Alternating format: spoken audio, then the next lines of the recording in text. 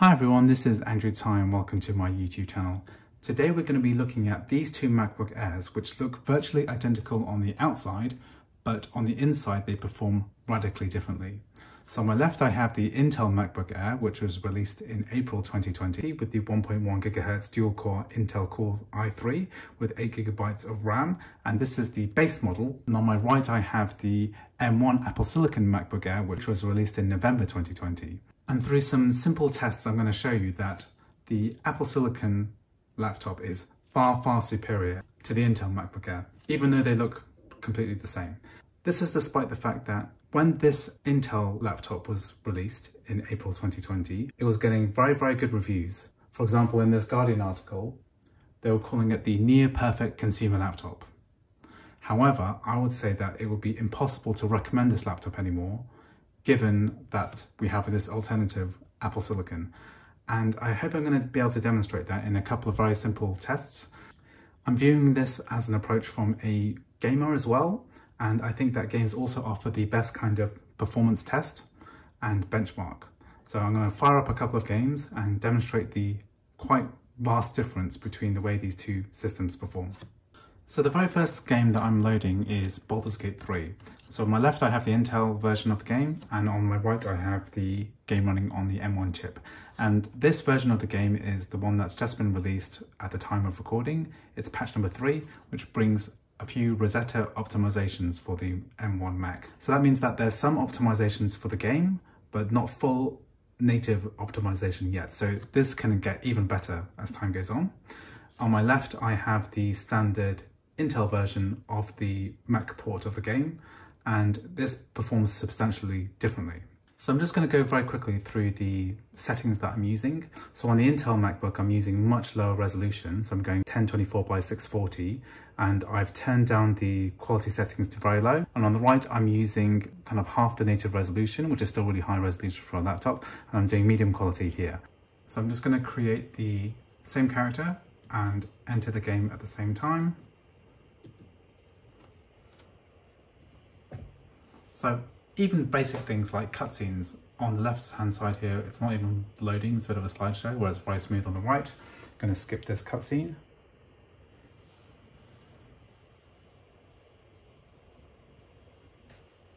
We're just going to compare this opening starting area.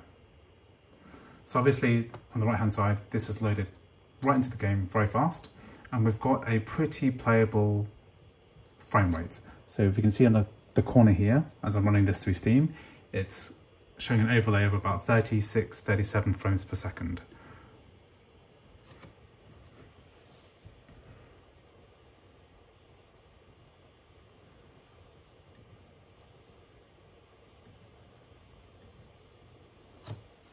If you can hear fan noise, that's because the MacBook Air with the Intel chip does have active cooling here, and I can feel it. It's hot, and it's blowing out very hot air here, and it's making quite a relatively loud noise. And of course the Apple M1 Silicon Macs completely fanless, no noise at all. So you can see straight away that there's this huge difference in frame rate. So here we're running something much higher resolution, and it's going at 40 frames per second in much better visual quality. And on the left here we're getting about 10 frames, 7 frames per second, and it is barely functioning at all. It's like a huge difference in the quality of the scene here. And this is just a testament to the power of the M1 chip and how much Apple have optimized and improved. And this is despite the fact that this is running an ARM chip and translating the x86 software through the ARM instructions and producing this wonderful gameplay performance. So it's extremely hard to recommend this Intel chip. It's kind of groaning under the pressure of the game and how much it's pushing through. Whereas on the right here, this is just running this smoothly. I can feel the keyboard here. It is barely breaking a sweat, whereas this is very hot. It feels very hot. And if you just compare the frame rate, and we're not even comparing the same resolution here, this is the absolute lowest possible setting. And on the right here, we've got a much higher resolution, and it's not even breaking a sweat really. It's very hard to recommend the Intel MacBooks anymore.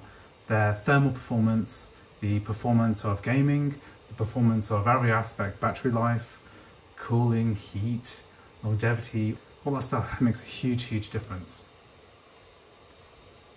I'm just going to play through a bit more just to demonstrate this is just not a one-off.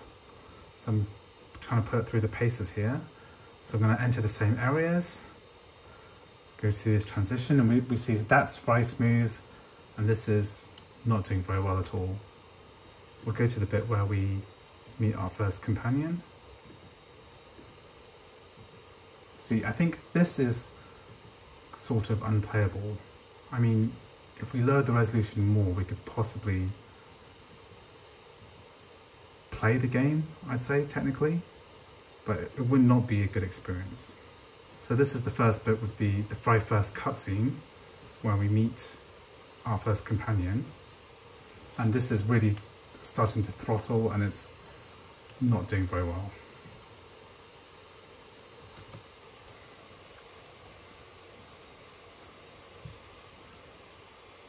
So we look at this is basically turned into a slideshow, and this one's running, no sweat, 60 frames per second, 15-18 frames in the cutscene.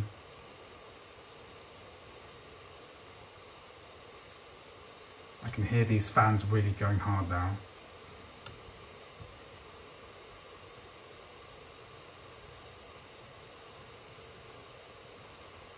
So it's amazing to me that these two computers, released in the same year, same chassis, same price, have completely different performance when it comes to this type of game. And it's not just this kind of game too, I'm going to compare another game too. So now I'm going to be running Minecraft. So here are the video settings that I'm using. They are identical. Render distance 12 chunks, max frame rate unlimited, VSync off, everything else exactly the same. And we're just going to do a comparison of the frame rates between them. I've loaded the exact same world, and I'm going to show you the difference between these two games. So this one on the right, the Apple Silicon Mac, feels very smooth, and this one on the left, very jittery. Let's turn on the frame rate counters, and here we can see that the Intel graphics chip is being used. Here is the Apple M1 chip running on metal, and here we have the frame rate, so that's 28 frames per second, and here we're running at 108, 120 frames per second. So if we start looking around, we can see quite a vast difference.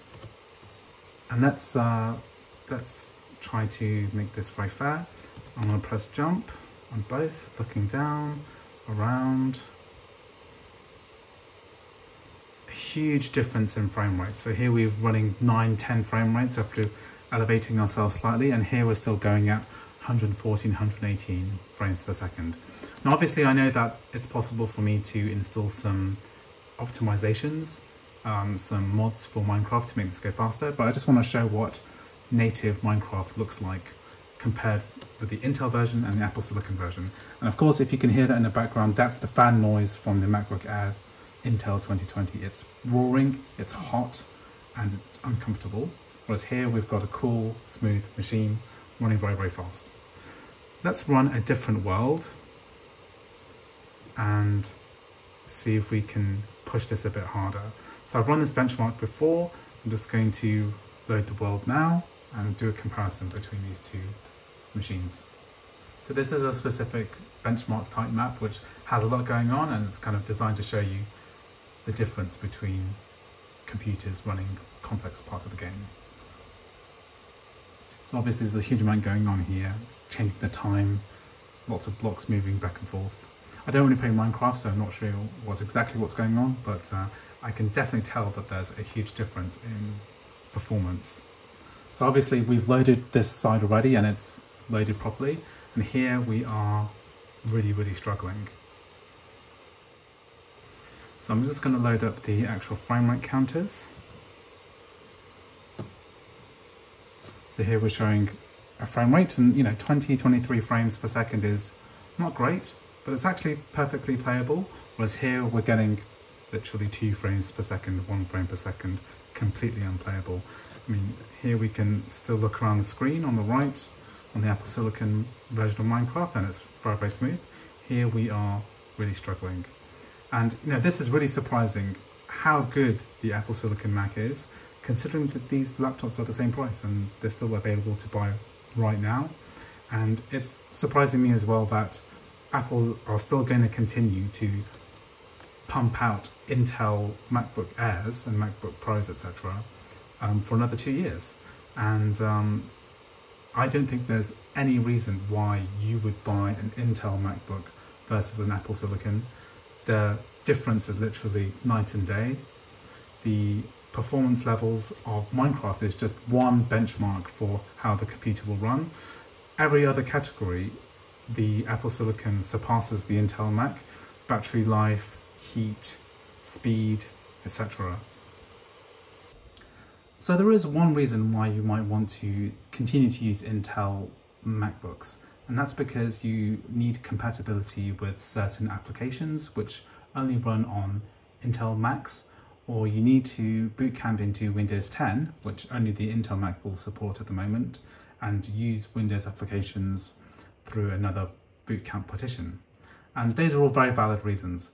However, if you can find all the compatible apps that you ever need on the Apple Silicon Mac, then this is a far, far superior laptop. As days go by, more and more software is getting native ports that work on the Apple Silicon Mac. At the moment, if you want to run older Mac applications which aren't supported by the native M1 ARM chip, then it's currently translated through a process called Rosetta, which is what both of those games are running. Even though it's going through that Rosetta translation process, it's still performing far, far better than the Intel chip. So if you can find the compatible applications that you want to use, then it's going to be much, much better to use the Apple Silicon Mac.